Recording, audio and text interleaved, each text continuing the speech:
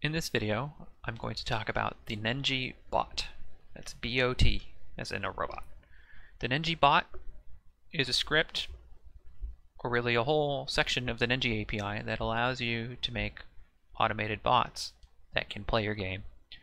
It's a great tool for analyzing your code and finding the choke points in it and getting to higher player counts, finding bugs, just generally enhancing the performance of things, and also coming to some degree of confidence about how many players your game can handle. It's very difficult to test a game with 50 players. You don't necessarily have 50 friends who can all hop in your game at any moment, especially not while you're testing. The bot gets us partway there. I'm going to use the 2D shooter demo from the Nengi website as the game I test with the bot. All I've got open here is I've got that game running on the server here, and I've got its client built over here. You can go look at the 2D shooter related tutorials to see how to do that.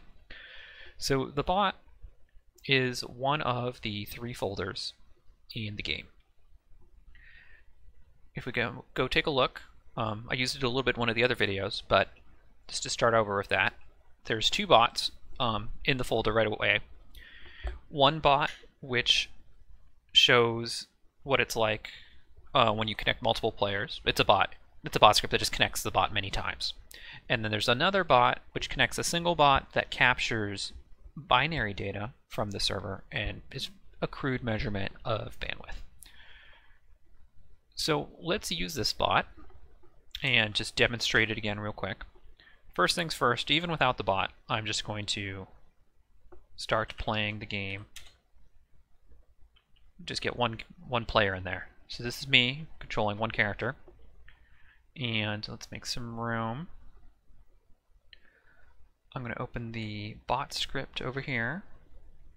And this one, I've set it for 10 players, just in this loop right here. And we're going to run that. We're going to need a separate command prompt to do this because it's a Node program.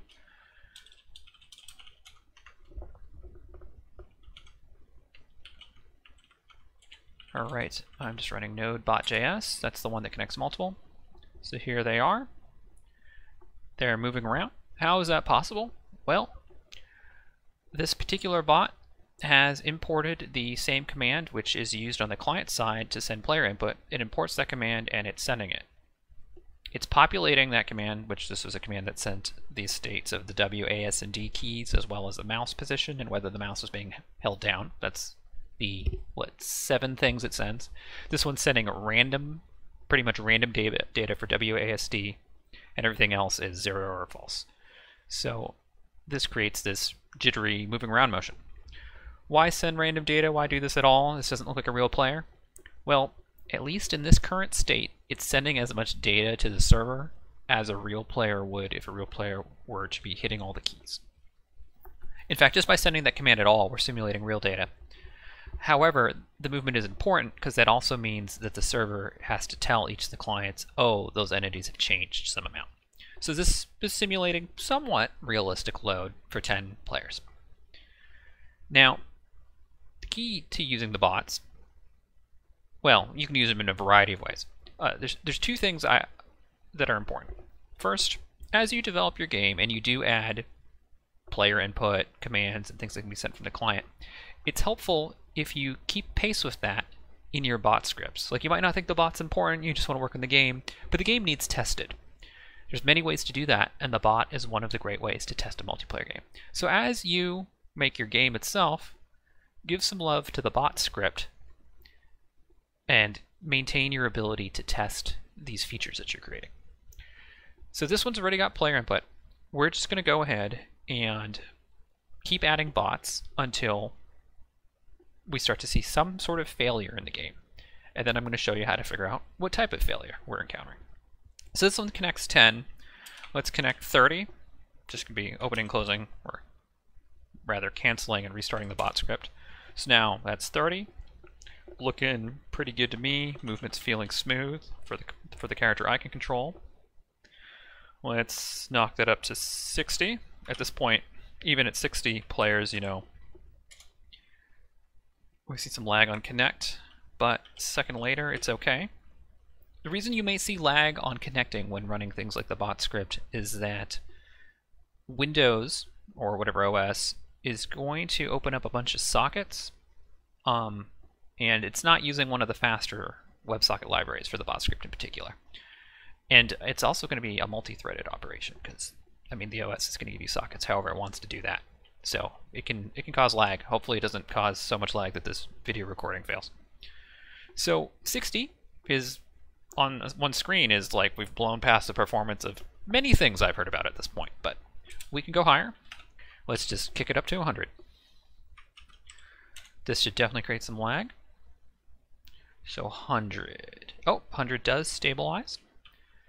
It's feeling good. Let's go higher. Maybe it's getting towards the edge of there being some sort of defect in it, but it's looking pretty good. Let's just knock it up to 150. That's an obscene number. We should hit some amount of failure of something at 150. So here's 150. Just giving it a sec here to see if it's going to stabilize. So 150, I can see some sort of rhythmic motion to the red dots.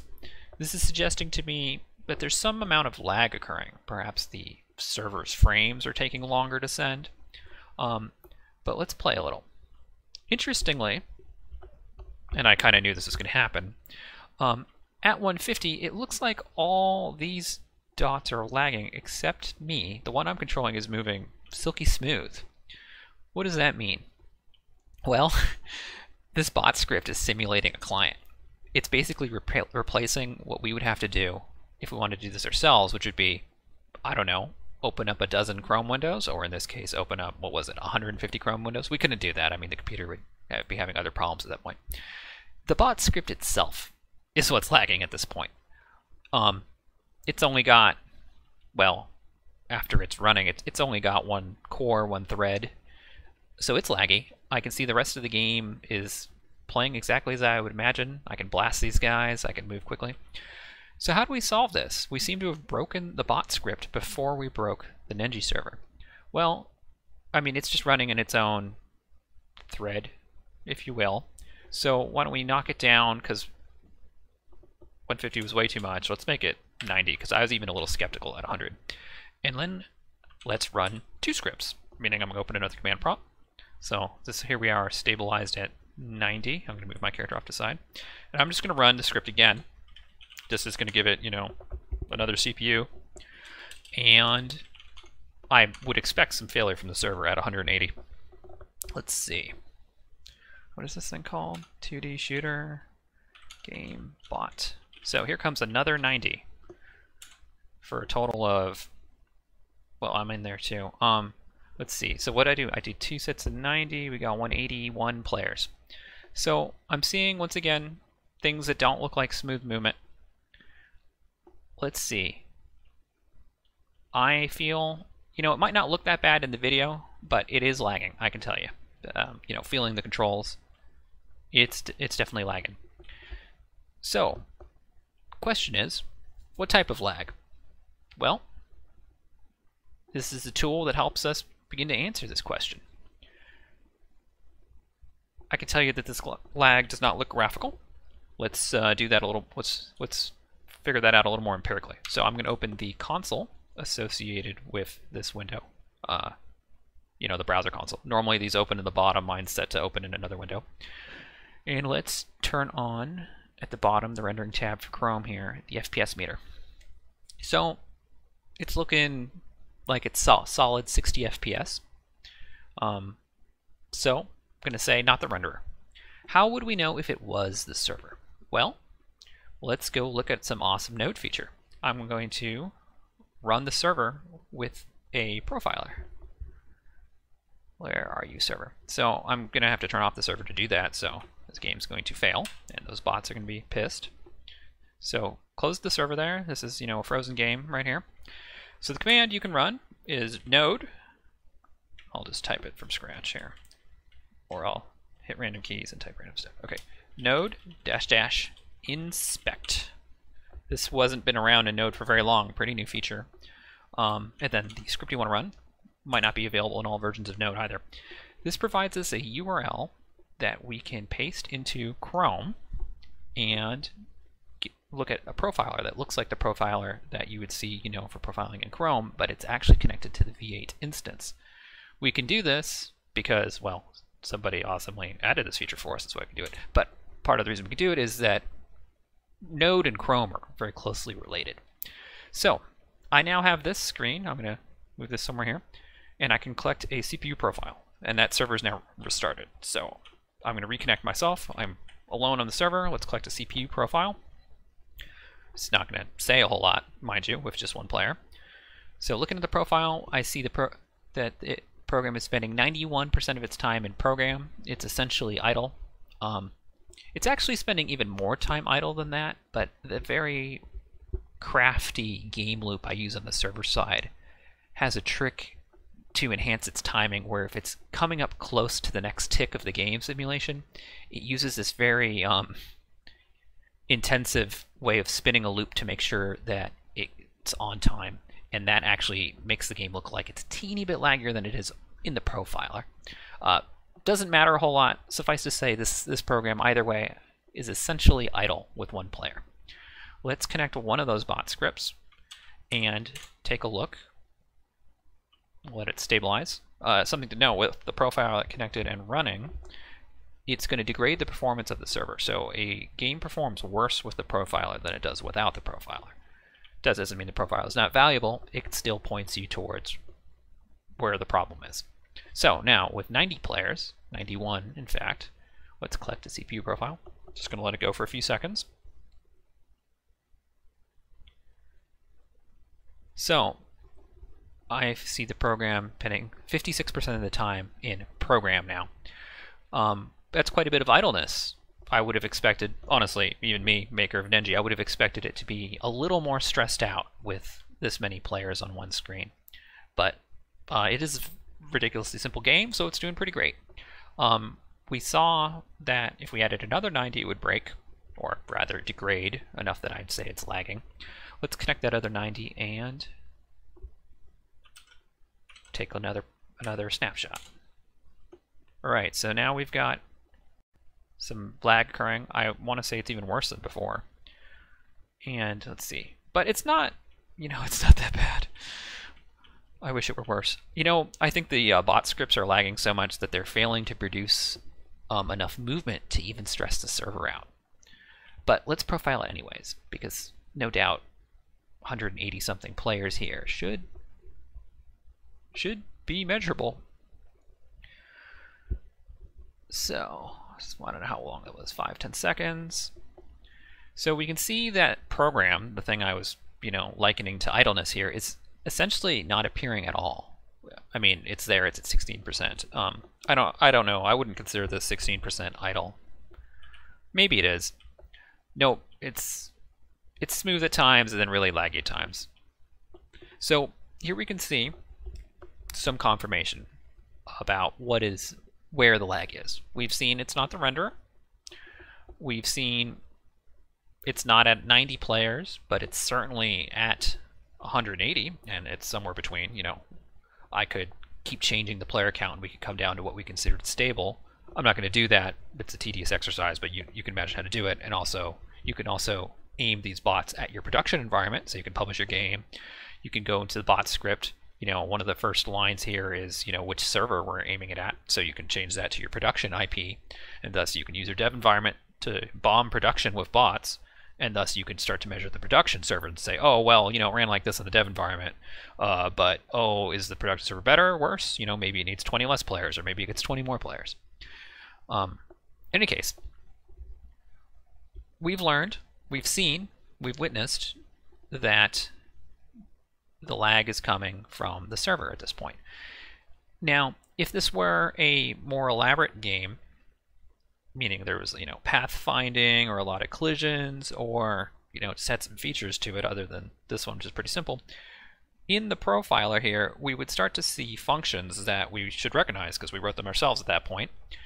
And we'd see those bubble up to the top and we'd be like, oh, at a certain player count, we get stuck in pathfinding. Pathfinding's a choke point for the game, etc. These things, I happen to know what they are. These are, because they're all Nengi things. This game essentially is nothing but Nengi code. And let's see, what's it lagging at? Well, these things are pretty cryptic. I mean, you'd have to really know Nengi to know what it's doing, but essentially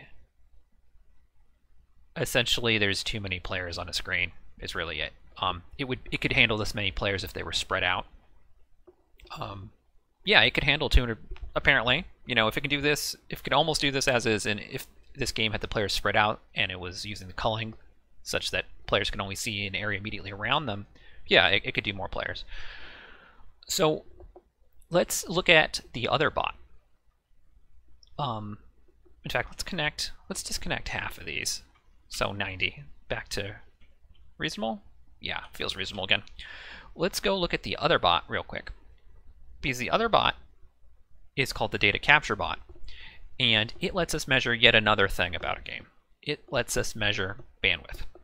Now, in truth, it's only an approximation of bandwidth, and I'll say more about that in a sec, but first let's talk about the bot. This bot connects for 10 seconds, collects all the binary data that was sent to it, and writes it to a file at the end of those 10 seconds. What does that mean for us? It means, well, first off, you can change all the stuff in here. You could have it connect for 1 second. You could have it, yeah, you could do whatever you want here. But this is going to show us what 10 seconds worth of data is like from the game. And we can go look at the file. So let's just go to it. We can go look at the file and start to estimate the bandwidth. So that one was called Data Capture Bot. So I'm going to connect it. Or, no, I've pissed off Windows. We have to type node, Data Capture Bot. So it's connected now. I think I see it, actually. Don't know how my eye saw it, but it's this guy right here, because it's not moving.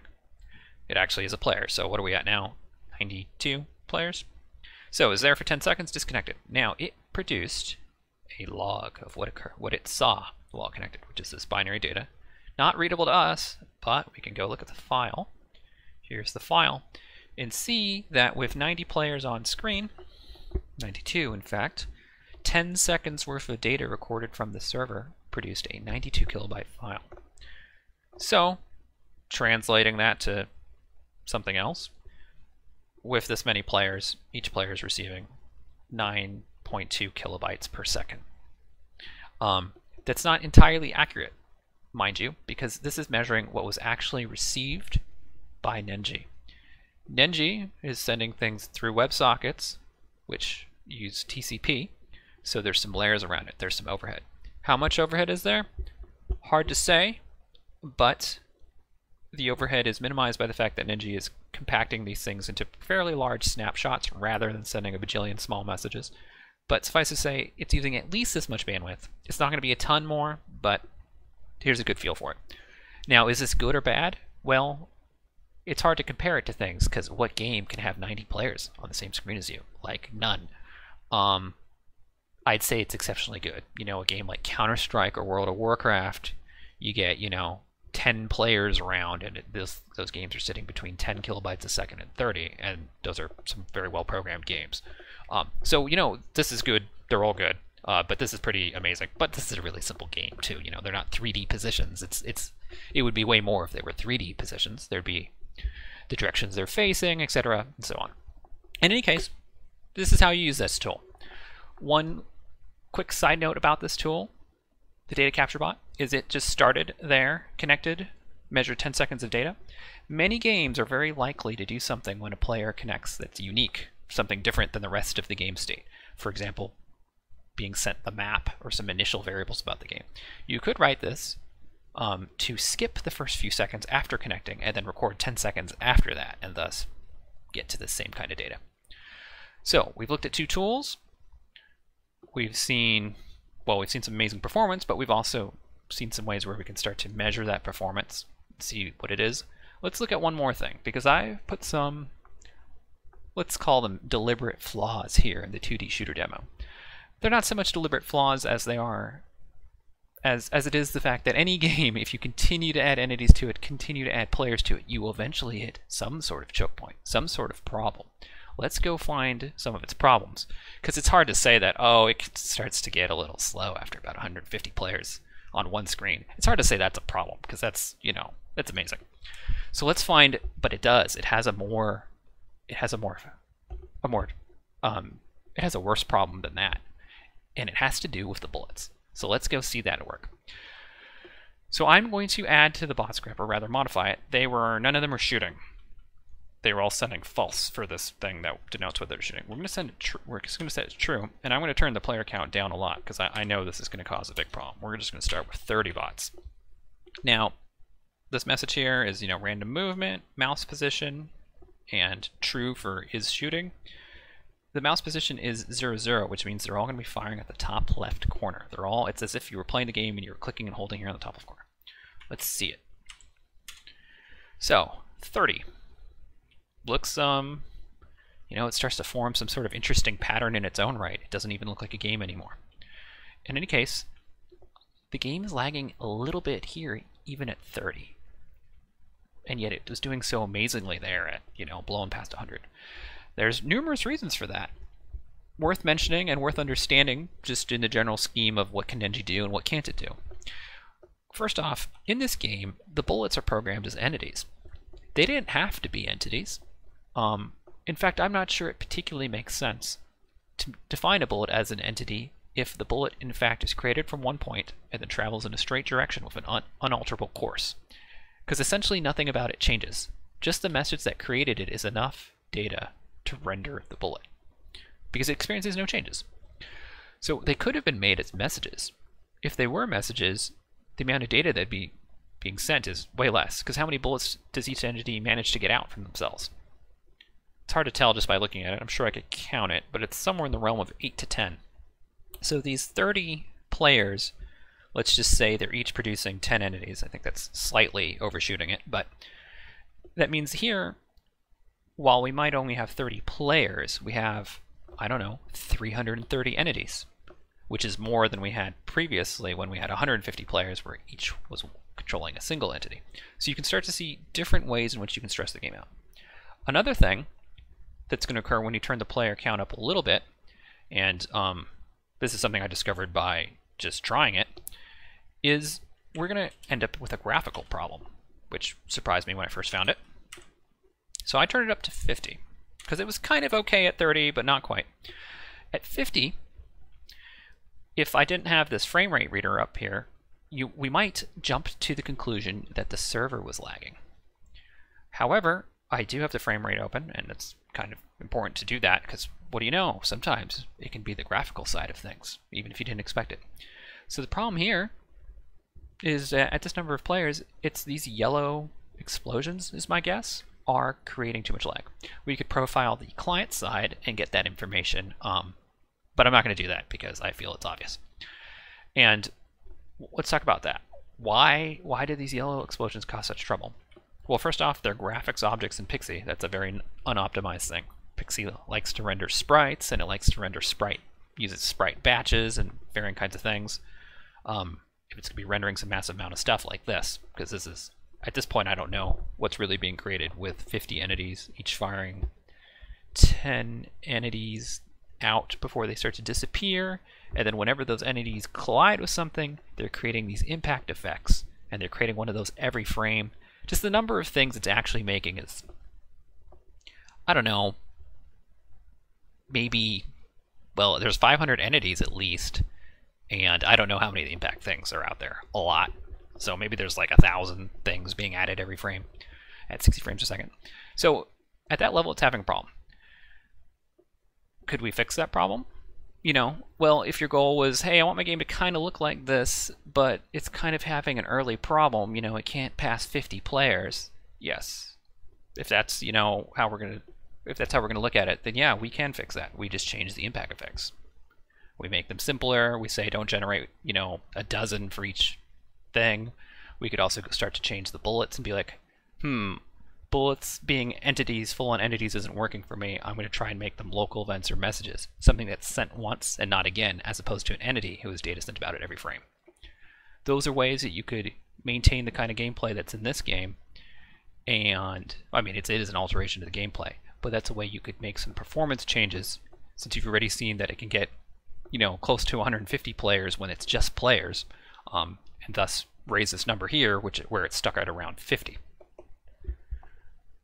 So I hope you find the bot to be a valuable tool, and now you've seen some ways in which it can be used and heard about a dozen things that you might do with it. Best of luck programming.